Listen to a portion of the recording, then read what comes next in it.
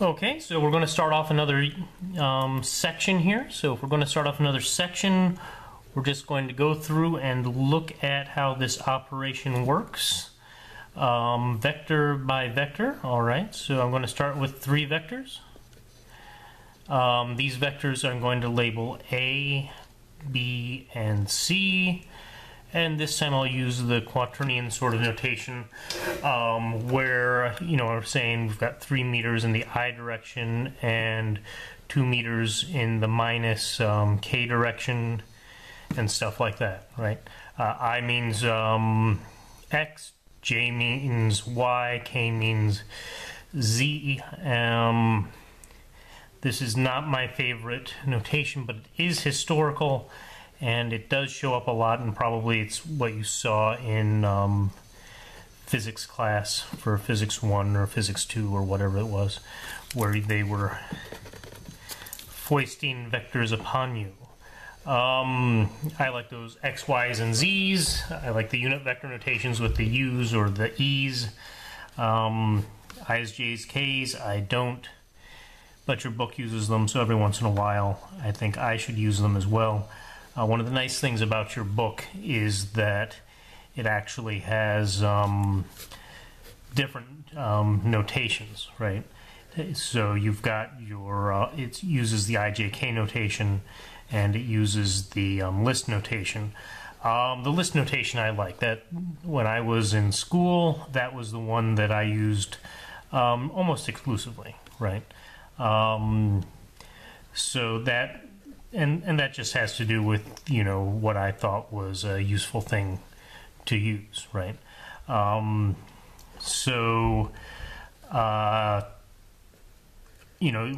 Realize that, there are a few situations where which notation you use is important. Well, maybe not so important, but it changes how easy it is to do a problem. But almost all of the time, it doesn't really matter. All right, so just keep that in mind. Is that get used to a set of notations that you think are really, really helpful, and stick with those unless you have a professor who says only use these, or you have WebAssign, like you are probably, if you're taking the class this was originally made for, getting to do, because it's mostly online. Alright, so let's go ahead and draw these 3 vectors that I wrote over here. Let's see, so my first vector is 3 meters in the I direction, 1, 2, 3, and then 2 meters or minus 2 meters in the K direction, 1, 2, and then there's no Y component. So this guy here is our A. It's looking pretty good. I think he looks pretty fine. He's stressed out pretty well. All right, so then in the Z direction, 3, 4, we have B. B is going straight up. And he looks like that. And that's still looking wonderful. And C is the guy who's going to make our life hard, right? So he says, okay, I'm going to go minus 1 in the I direction here, then I'm going to go 2 in the J direction there, 1, 2, and then I'm going to go 1 more down. So the actual spot is right there, and yeah, that's not the best looking vector, and it's probably in one of those places it's the most difficult to figure out where exactly it's supposed to be. So hopefully you see that, and that is C. Okay, so there we are. Those are our 3 vectors and how they relate to each other. Let's have some fun with them, right? So this A, I specifically chose A because, we can use A cross B with these small numbers of components. Doing the longer method is probably a waste of time. So I'd like to go through and do this with this shorter method where these components are actually useful. Or where these unit vectors, showing the unit vectors is actually useful. There are some other reasons why the unit vectors are useful, and there's some nice conceptual things about them, but as far as the mathematics is concerned, it's not always true.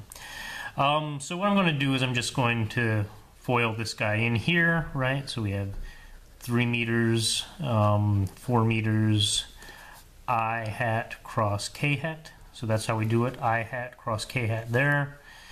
Then we add in the next one, which is minus 2 meters. Then we go times 4 meters. You've been distributing multiplications since you were 8 or something like that. So I mean that's not much. It's pretty easy. So we have these two things. So the first part about this is, we have, we get to multiply these two guys together. That's 12 square meters, right? And then we have to figure out what I cross k is. And what's going to happen here is we're going to have to worry about cyclicity, right? The question is if we go left to right along this list, do we have to skip to get from I to k? And we do. So that means we have a minus 1. And whenever we do this cross product, we take 2 unit vectors and it goes to the third different unit vector. So that's j hat, and then we have a minus there because we have a minus 1 because we had to skip something. If we went from j to k, it would be plus I. All right. If we went from k to j, it would be minus I. If we went from k to I, it would be minus j, or plus j, excuse me. So then we have this other thing where k times k is equal to 0. So I guess that's a 0 vector. So this whole thing is equal to 0. So this is the answer, is minus 12 meters in the j hat direction, in the j direction, in the y direction. So that's a pretty good result. You'll notice that this guy's in the xz plane, this guy's in the xz plane. Our result is directly along the y-axis, and that's always going to be the case. If both of those vectors are in the xz plane, the third vector is going to be along the y-axis. The cross product always produces a perpendicular vector. It's really, really nice. Okay, so now I wanted to do something that was a little more complicated, and that's why I did this A cross 3C. In this case, we actually are going to have to use this more complicated notation. So what I'm going to do is I'm going to pull this 3 out. So we have a property that if we have one of these things is multiplied by a number, the result is multiplied by that number. I'm also going to pull the units out. This guy's units is meters, this guy's units are meters. I'm going to go 3 meters squared. That's because what I'm going to have to do is I'm going to have to write this funny looking determinant thing, right? And we'll talk more about that in the next chapter, but the section does have this have this procedure, so I'm going to go through and I'm going to show you this procedure step by step. So we list out the directions here, then we go ahead and put our vectors in here. We have A and C, so that's 3, 0, minus 2, 3, 0, and minus 2, right? And then our C is minus 1, 2, minus 1, okay? And so let's just go through this procedure, right? What we're going to do is we're going to take this guy and multiply it by these guys in some funny manner. So, and then we'll do that for J, and then we'll go through for K. 1, 2, 3, bam. So first we do I hat, so the direction. Then we multiply 0, the y component of the first one, by the z component of the second one there. So that means we have 0 times minus 1, right? Then we subtract the backwards one, which is anti-cyclic actually, which is minus 2 meters and 2 meters, right? And then we go on and do it for the next one. So we add in j hat times something. Okay, so I hat times these things, j hat times these things. So that's cyclic, right? So again, you can pretend like there's another I here, and then we have 3 and minus 1 there, right? So so we have, if we take j, then we do this, then we have the exact same thing, right? Minus 2 times minus 1. So we have minus 2 times minus 1 minus this backwards 1, which is 3 times minus 1, right? Then we go on to k. And we could do the same thing. I could write j here and write 0 and 2, or I can just do it this way here. So I have 3 times 2, 3 times 2, and I subtract 0 times 1, or minus 1, excuse me. And so that's more or less what we need to do for that process. Now we just go ahead and do the math, right? So we do all the math for what's going on in the I direction. That's 0 minus 4, so that's 4 in the I hat direction. And then we have in the j hat direction, we have 2, minus 1 times minus 2 is 2, minus 1 times 3 is 1, 2, 3, plus 1, 2, which is 5. So we have plus 5 in the j hat direction, right? And then we have 6 minus 0 in the k hat direction, so 6k.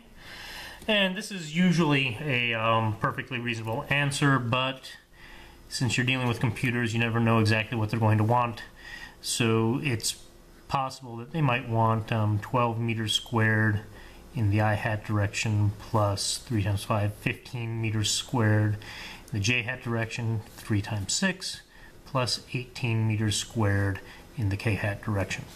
Okay, so that's more or less what these things are looking like. All right, so let's move all this up a little bit and get going with C. I knew you wanted C. Okay, so C, this is the place where last time I was battling about units. I was thinking about this in particular, this particular problem. So you see how I've put this magnitude of B here? Well, I've done that because each one of these vectors has units of meters, right?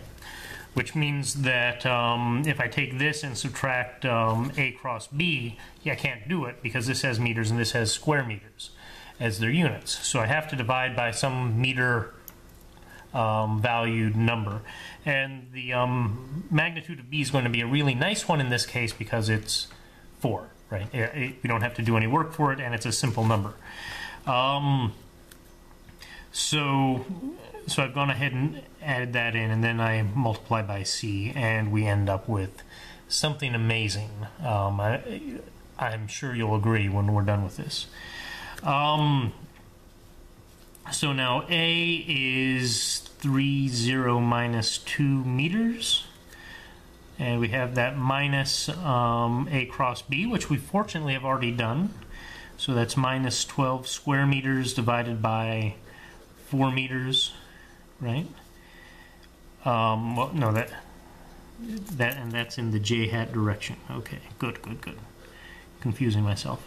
And C is minus 1 meter, 2 meters, minus 1 meter. Oh, look, I mixed all the notation up. Isn't that insane? I'm insane. Okay, so J is actually this one here. So whatever this is added to the 0. Oh, that's going to be okay. So we have 3 plus minus 3 meters and minus 3 meters here, right? And then the minus 2 meters here. And then we cross that with minus 1 meter, 2 meters, minus 1 meter. But, you know, we have this long chain again. We've got lots and lots of things we have to do. So we go through and we do this procedure again. So, I mean, it would be nice if we had only like one or two components in each one. Then we could do the more reasonable sort of thing here that takes less space and I can get through with much quicker.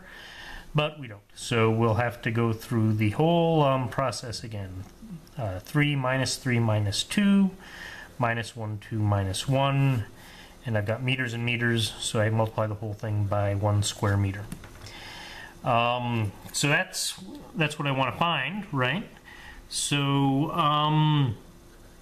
I'll put the meter square out here, and we do this one more time. I times minus 3 times I times quantity, minus 3 times minus 1 minus the back contribution, minus 2 times 2 plus j, which is minus 2 times minus 1 minus 3 times minus 1 plus the k direction. Oh, we're getting close. I hate that. I'm getting scared. We're getting too close to the edge.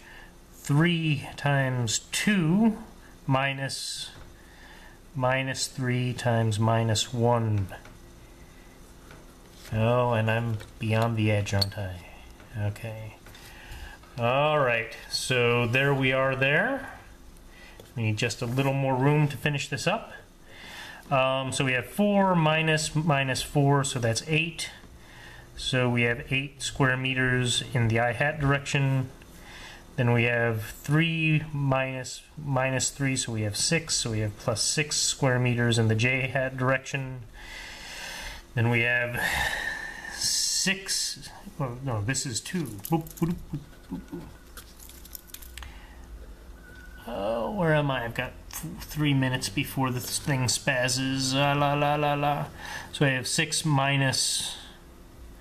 This one's not supposed to be a minus. So 6 minus 3. So that's 3 square meters in the k-hat direction. And actually, that's probably really all we really need to do. I do have that one there. I'll think about it, right? And you'll see in a moment whether I actually do it. I don't really know at this point, right? Because I'm going to go get a cup of coffee. I'm going to think about things, including this maybe, and maybe I'll do that D, and maybe I won't. You'll have to see.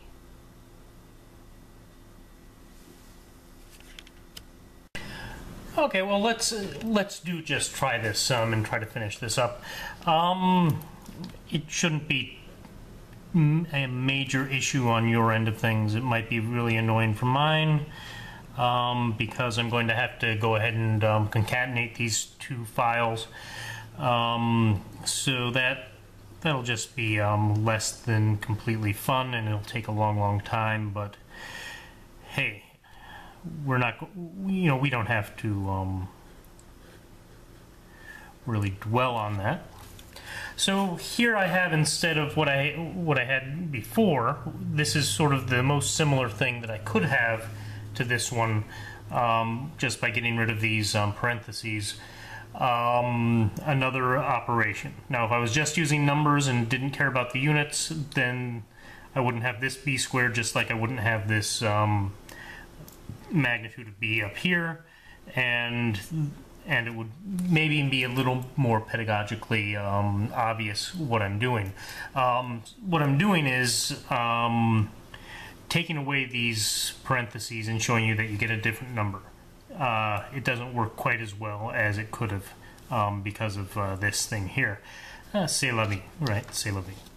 Alright, so b squared is the square of the magnitude of b, and like we said, the magnitude of b is just 4, so that means that's 16 meters squared, and a was still 3 meters, 0 meters, minus 2 meters.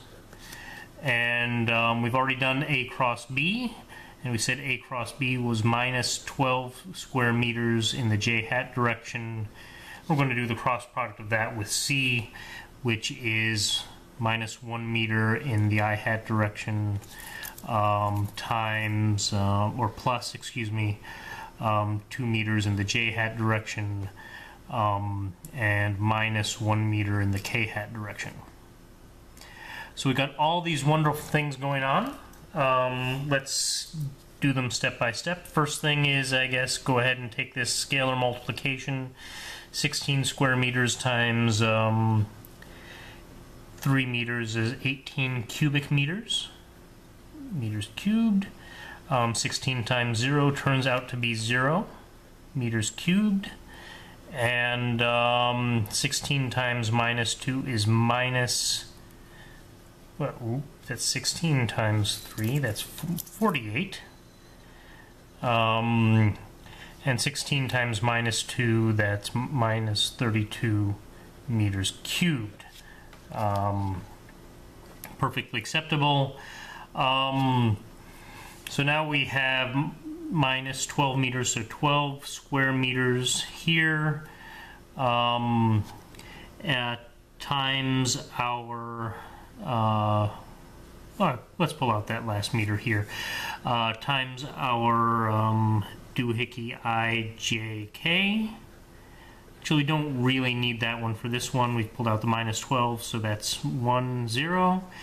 Because, I mean, this is simple. We could have just done each one of these step by step. And I think that's what I was about to do until 30 seconds ago. But we're well on our way to through this guy, so let's just do it this way. So we have to do that. So let's see, we have our 48 cubic meters, 0 cubic meters, and minus 32 cubic meters. That's cm is not cubic meters, right? Plus 12 cubic meters times whatever we get from this guy. So if we do our I, that's 1 times minus 1 times minus 0 times 2, so 0, so we just have minus 1 in the I hat direction, so minus I hat. For j, we have 0 and 0 here, so we cross multiply and get 0, so there's no j component. Then we have a k component, and that k component is 0 minus minus 1, so that's plus k hat. Okay, so that's pretty good. So actually, we still don't have any 0 component there.